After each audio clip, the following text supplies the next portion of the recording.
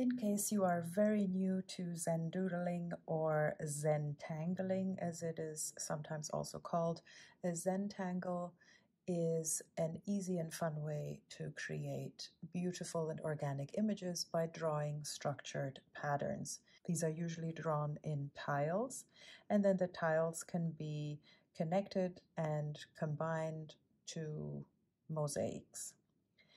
You will see that in this class, we're not only working off of square tiles, obviously we're filling different shapes as well, but this is a good way to get an introduction. In case you are completely new and you've never done it before, I'm going to show you just the very basics of a few of the designs that you'll see me use in this class.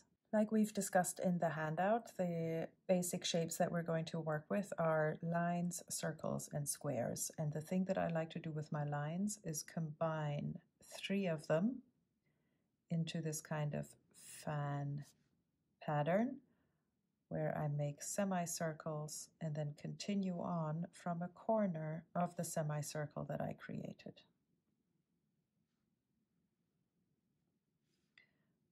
You can go in the middle upward as well. There's nobody to say that you have to go one specific direction, but you get the idea. So finding a corner and the next space and the next space, and then you're combining these 3 lines or these 3 semicircles together.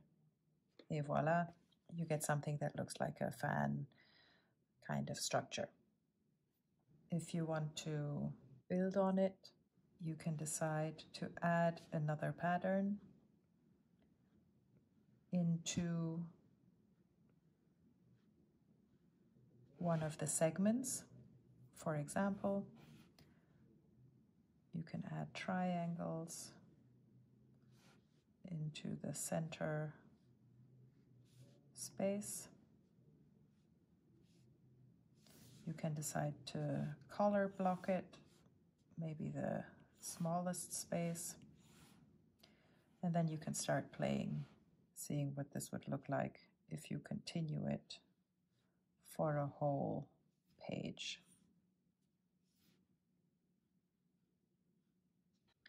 The lines don't have to be curved, they can also be straight.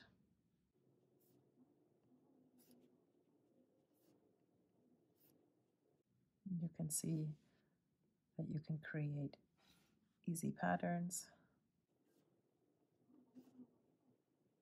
to fill any space that you like. The next design I want to show you looks super intricate, I think, and I really enjoy it, but once you know how it is built, it's very easy to do.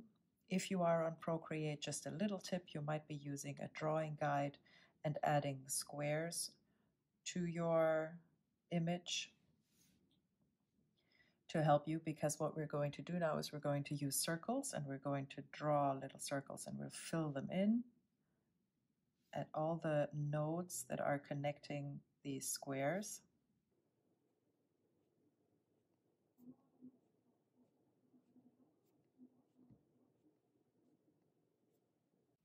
And then we're going to create the pattern by combining these filled in circles with very simple S curves, where we curve the line at the top and then come straight down and curve it at the bottom. So you're wrapping these S curves around the filled in dots. And when you combine all of them like so, it looks like you have a scroll going. Our brains are really amazing. They're, filling in the shape. And then when you turn your paper or turn the canvas and continue combining horizontally in this case, see how you get the shapes of wavy tiles, and as if they are in shadow over one another. And I just love that pattern, especially because it is so easy to make. Again, this can also be done with squares.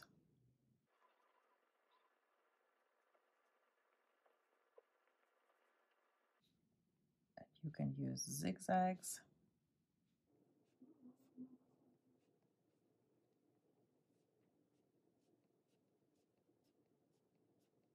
Whatever fits your design better. I also like to use circles of all different sizes to fill in small spaces.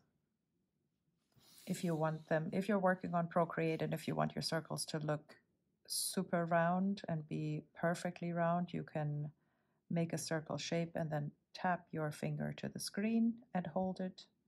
And then if you keep your Apple Pencil on the screen and drag outwards and inward, you can change the size.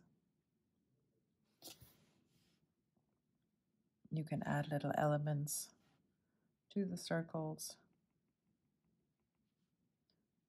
to make them seem like they have light or shadow playing off of them to give the piece a little texture. Personally, I also like teardrop shapes like this to fill in different spaces. If you wanted them to be combined like peacock feathers, you can go around like this and just pull them down.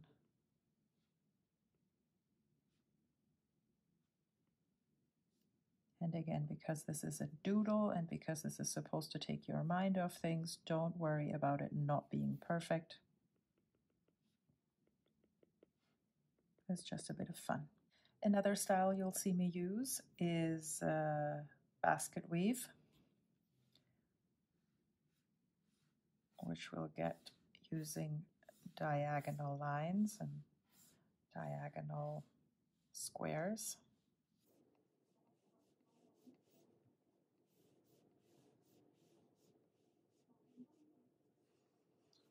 And you're adding little half circles on the tops of these diamond shapes.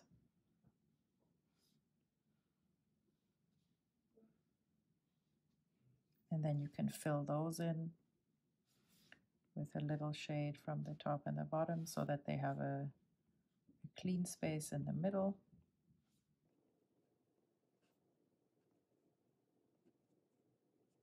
And there you have a shape that you can use for, ice cream cones or waffles, or in what we were doing in this video, a balloon basket.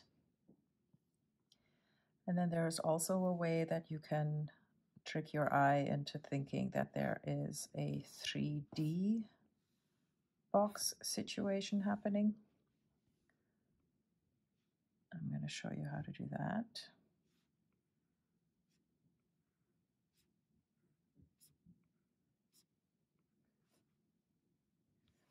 Where you take one of these boxes and you add a little triangle in the middle, color block it out, and combine the edges. See how all of a sudden it looks as if you're going down there? So let's see if we can maintain almost or approximately the same kind of size. Color block these in and draw a line down to the edge, and all of a sudden it looks as if you have like a 3D box going on. You might also use a checkerboard technique.